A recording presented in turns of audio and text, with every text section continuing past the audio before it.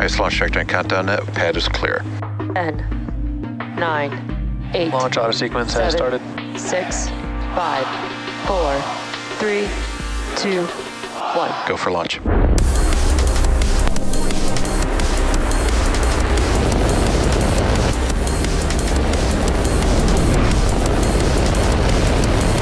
Vehicle is supersonic.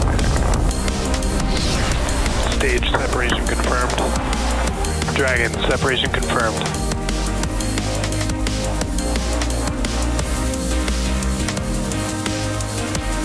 Stage 1 is transonic. Landing legs have deployed.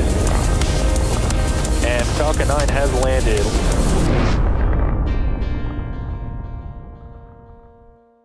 Good afternoon, everyone. My name is Atticus Federa, and I'm a propulsion engineer here at SpaceX.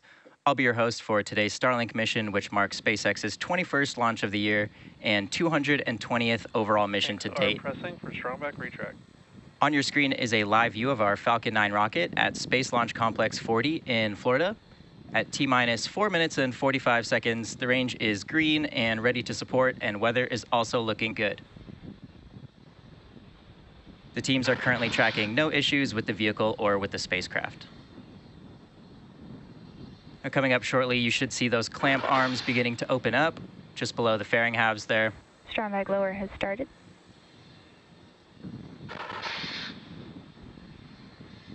The strong back, or TE, transporter erector as it's sometimes referred to, is that truss structure you see supporting the vehicle. You can see those clamp arms opening up now. After they open up completely, you will see that strong back move away from the rocket.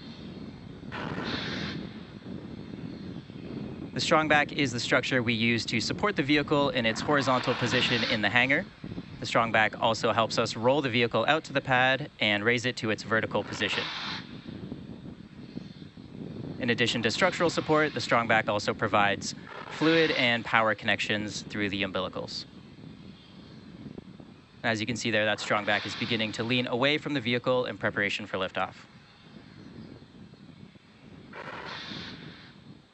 Coming up next at about T-minus 3 minutes, we should hear that stage 1 has completed liquid oxygen loading. Teams began loading propellant on the vehicle at about T-minus 35 minutes. As you can imagine, it takes quite a while to load 1 million pounds of liquid oxygen and RP1. Loading these propellants quickly is just one of the many ways that SpaceX has optimized the process of launching payloads into space. Stage 1 LOX load is complete. And with that, the Falcon 9 first stage is fully loaded with RP1 and liquid oxygen. We're just awaiting the completion of liquid oxygen loading on the second stage. Should be closing out liquid oxygen loading on the second stage in around 45 seconds at T-minus 2 minutes.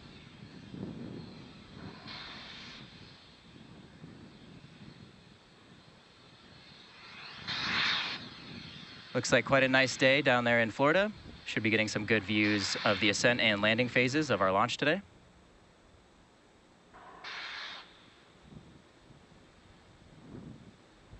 You can see the periodic venting of the cold gas in the area just above the tanks. When that gas contacts the moist Florida air, the water in the air condenses, forming those cloud formations.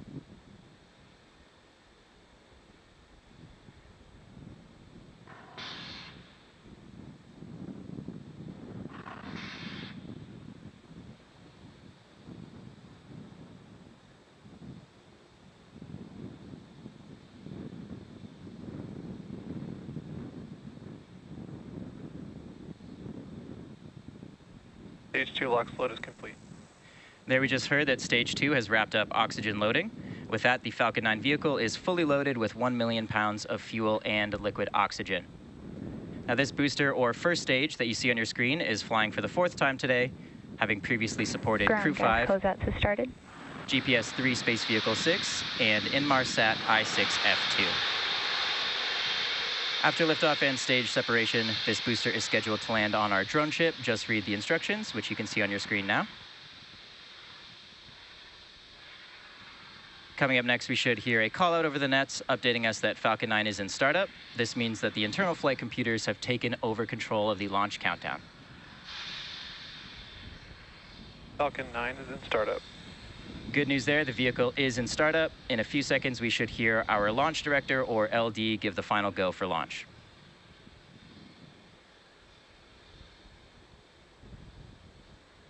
SpaceX launch director, go for launch. And with that, we are go to proceed with our launch today. So let's sit back and watch as Falcon 9 takes our 56 Starlink satellites into space. T-minus 30 seconds of counting.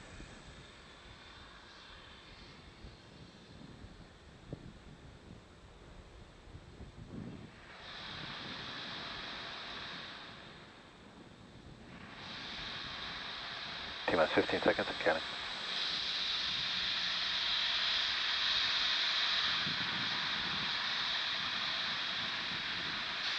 T-minus 5, 4, 3, 2, 1, 0, liftoff.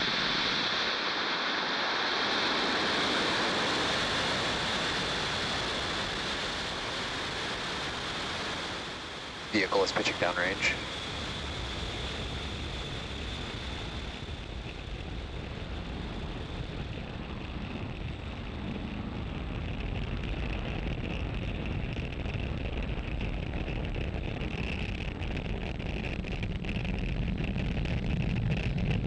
Stage 1 propulsion is nominal.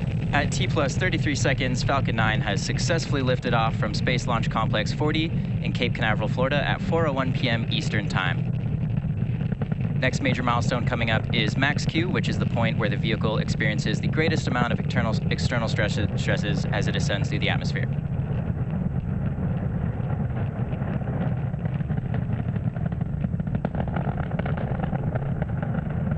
Falcon 9 is supersonic.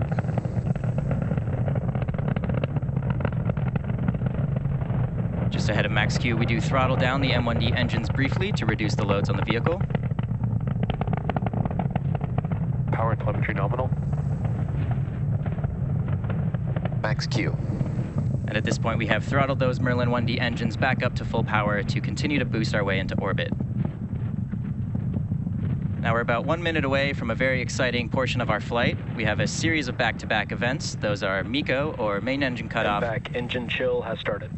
Stage separation, second engine start 1, and then after that we have fairing separation.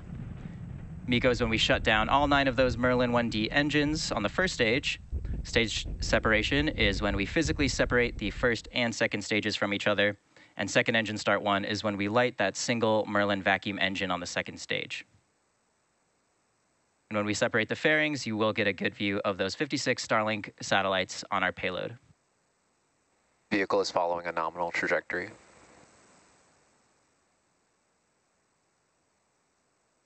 Got some great views here of the first stage ascent.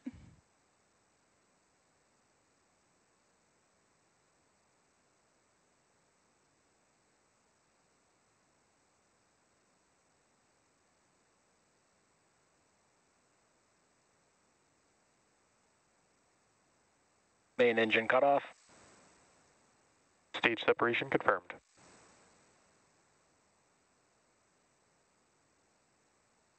And MVAC ignition.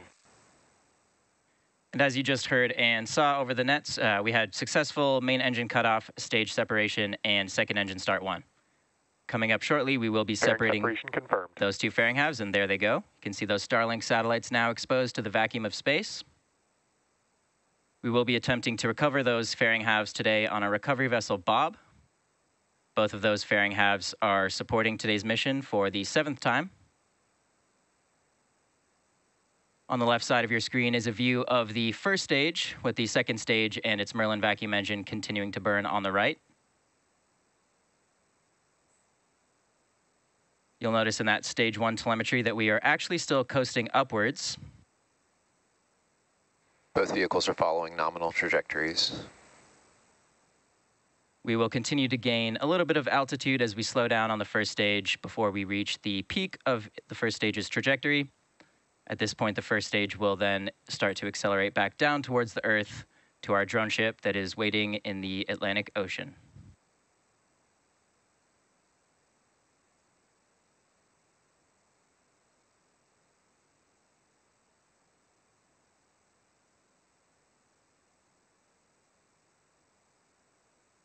The MVAC engine attached to the second stage is continuing its burn. This should last about another 4.5 minutes or so.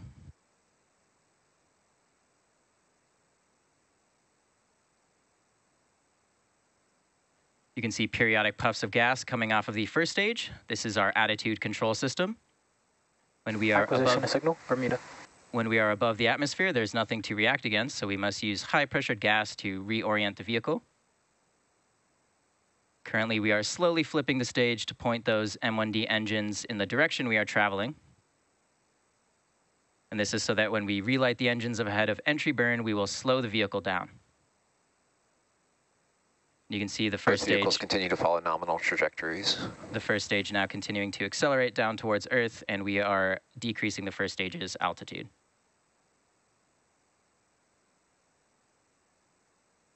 As a reminder, Starlink is a satellite internet constellation designed and manufactured by SpaceX to provide high-speed, low-latency internet to people living all around the world, as well as remote and rural locations.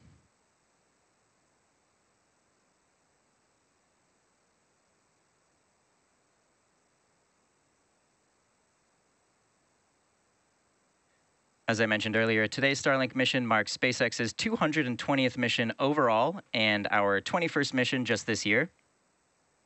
Those 220 missions include all Falcon 9s, Falcon Heavies, and Falcon 1s. Coming up next in the mission is entry burn on the first stage. That's the first of 2 burns that the stage will go through prior to landing. This burn helps reduce the vehicle's velocity as it re-enters the thicker parts of the Earth's atmosphere.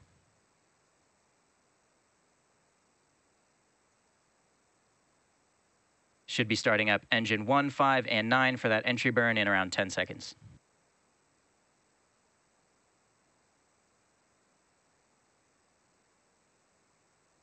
Stage 1 FTS is saved. Stage 1 entry burn startup. There's that call out for stage 1 entry burn. As you can see, we are now slowing down the vehicle for atmospheric re-entry. This burn lasts around 20 seconds, so we should be wrapping up here shortly.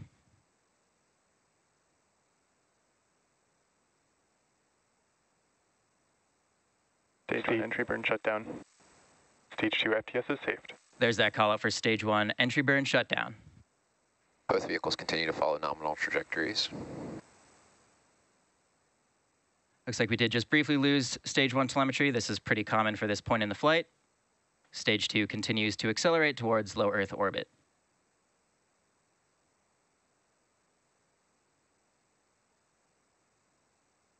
You can see just how fast we are accelerating now. We still need to reach about 27,000 kilometers per hour in order to reach orbital velocity.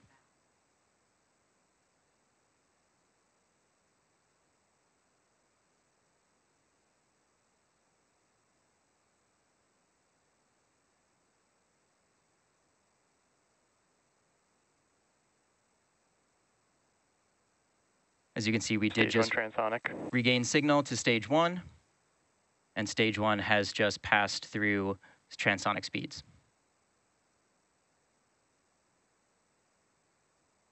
Coming up in about 20 seconds will be the beginning of stage 1 landing burn. In preparation for touchdown on our drone ship, just read the instructions. The landing burn utilizes the single E9 Merlin 1D engine.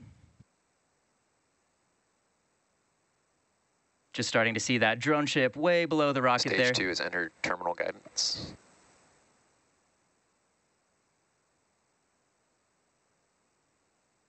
Stage 1 landing burn. There's confirmation stage 1 landing burn has started in preparation for touchdown. Should be seeing those landing legs deploy soon. Landing leg deploy.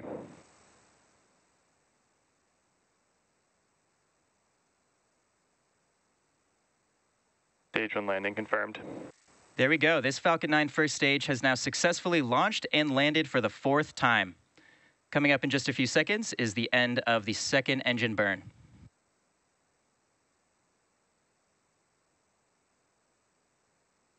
MVAC shutdown.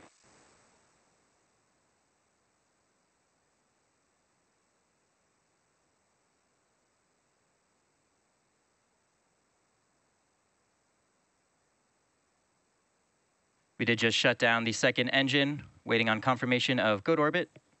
Nominal orbit insertion. And there it is. With that, today's landing marks our 182nd overall landing of an orbital class rocket. Expect loss of signal, Cape. That includes Falcon 9 and Falcon Heavy missions. Confirmation of successful second engine cutoff and nominal orbital insertion. That will wrap up our coverage for now. Be sure to check back to our social media for confirmation of Starlink deployment. Expected loss of signal, Bermuda. Thank you all so much for watching, and we will catch you on the next one.